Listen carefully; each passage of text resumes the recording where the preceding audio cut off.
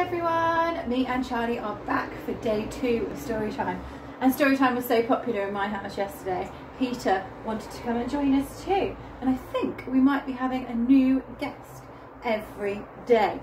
So today's story, as promised, is by Quentin Blake, and it is called Mrs. Armitage's Wheels. And if you were in my year 1 class, you will have certainly heard this one before, because I love this story. It's definitely one that my dad used to read me when I was a little girl. So here we go. Hope you'll sit back and enjoy. Mrs. Armitage was out on her bicycle, and Breakspear the dog ran alongside her. A hedgehog walked across the road. Tring, tring, went Mrs. Armitage on her bell. What this bike needs, said Mrs. Armitage to herself, is a really loud horn.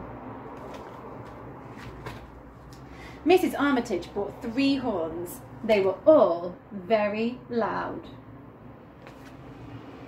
Beep, beep, honk, honk, brrr, went Mrs. Armitage on her horns.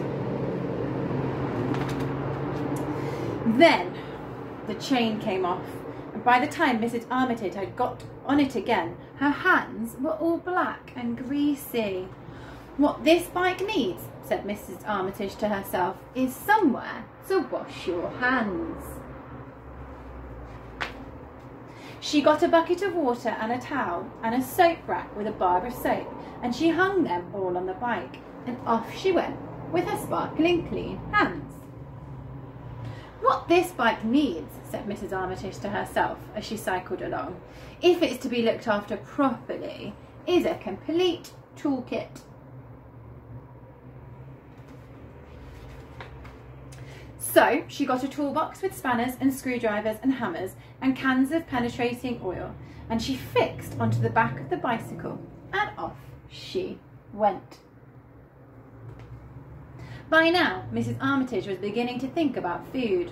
What this bike needs, said Mrs. Armitage to herself, is somewhere to carry a light snack. So she got a tray for her apples and bananas and cheese and tomato sandwiches, and a holder for a bottle of lemonade, a flask of cocoa, and a special basket for Bones, and dog biscuits for Breakspear, and she fixed them all to the bike, and off she went.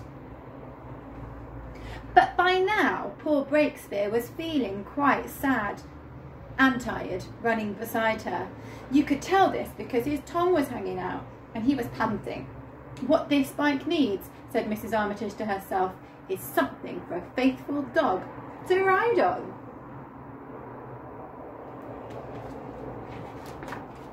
So she got some iron brackets and some nuts and some bolts and some cushions, and she made a seat for Breakspear, and off they went. And they'd stopped beside the road for some sandwiches and a dog biscuit when the rain began. Great heavens, said Mrs. Armitage, what this bike needs, Breakspear, is something to keep the rain off. She got 2 umbrellas, 1 large one and 1 small one, and she fixed them up on the bicycle, and off she went. Riding through the rain, Mrs. Armitage began to feel rather downhearted. What this bike needs, said Mrs. Armitage to herself, is a bit of cheerful music.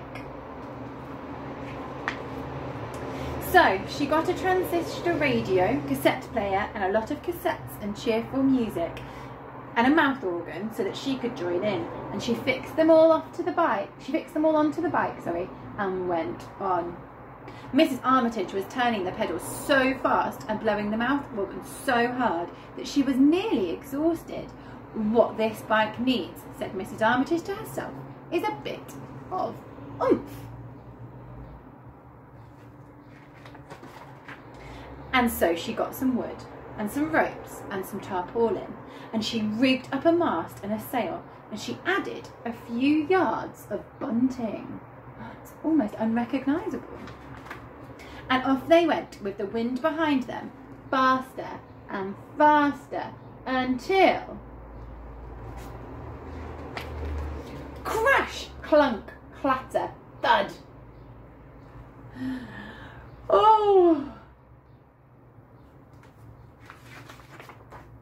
What this bike needs, Breakspear, said Mrs. Armitage as she picked herself up from the wreckage, is taking to the dump. And what I need is whoopee! Well, I wonder what Mrs. Armitage is going to do to her skates.